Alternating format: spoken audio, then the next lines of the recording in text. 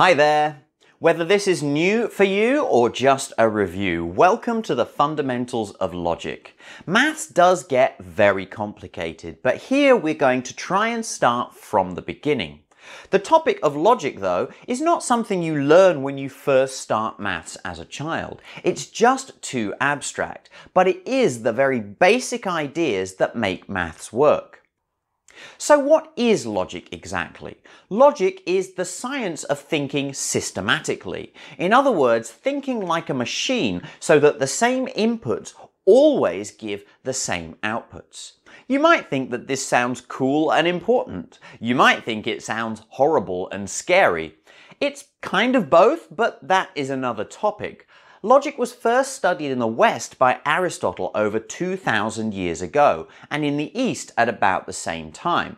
Since then, it has become much more organized and well-defined, and mathematicians love making things well-defined.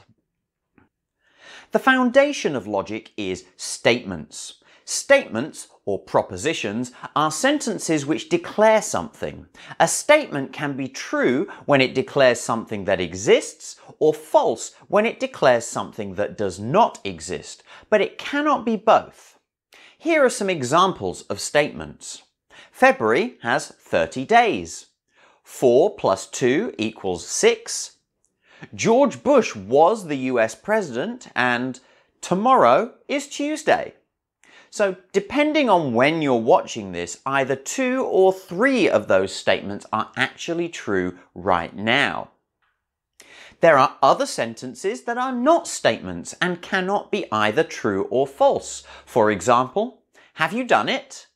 Please hand me a towel. Do you want to dance? And stop the bus! These are useful sentences, either questions or commands, but they cannot be given a truth value. They cannot be either true or false. Let me focus on the idea of a truth value, just the idea of a statement being true or false. This seems obvious, but it's also absolutely important. Truth values are binary. They are always in one of two states, true or false. Computers also use binary. The basic unit of computer language is the bit, or the binary digit.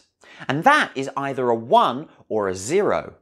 A bit is the most fundamental unit of information. It is the smallest amount of change where it is possible to communicate anything at all.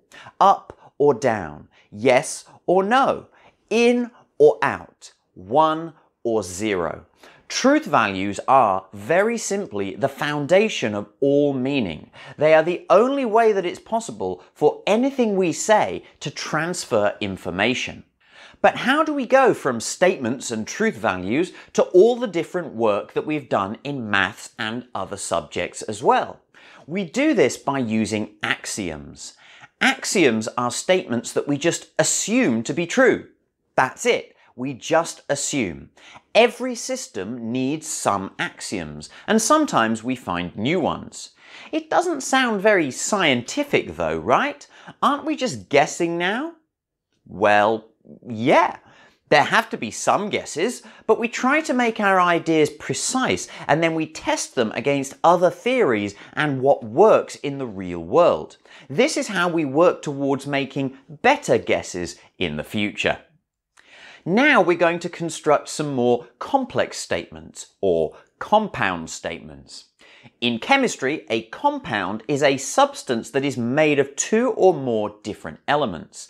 And in logic, a compound statement is a statement that is made of more than just one simple statement. This usually uses some connecting words, but let's look at some examples to make it clearer. I'll just run through the basic types and then we'll look at them in more detail. We've already talked about simple statements, a sentence that declares something true or false. Then we could also have a negation, which is a simple statement that has a reversed truth value.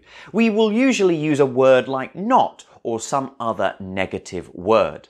Next, we have the conjunction, which is 2 simple statements connected so that both are suggested to be true, maybe using a word like and or but. Next, there is a disjunction. These again are two simple statements, but they're connected so that at least one is suggested to be true, probably using the word or. There are two types of conjunction, but we'll come back to those shortly. A side note, but just because a compound statement suggests one or more statements are true, it doesn't mean they actually are true. We have to decide after that whether they are true or not. Another type of compound statement is the conditional. This says that the truth of one statement depends upon the truth of another statement, such as when we say that if one thing happens, then something else will happen. Finally, there is the biconditional, which makes a two-way conditional between statements, so the if-then relationship will go in both directions. Now we'll go through each of these in more detail, along with how we use them in doing logic.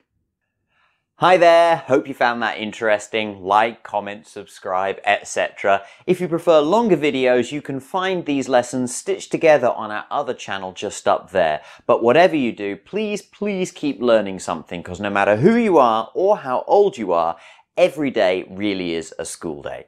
Bye for now.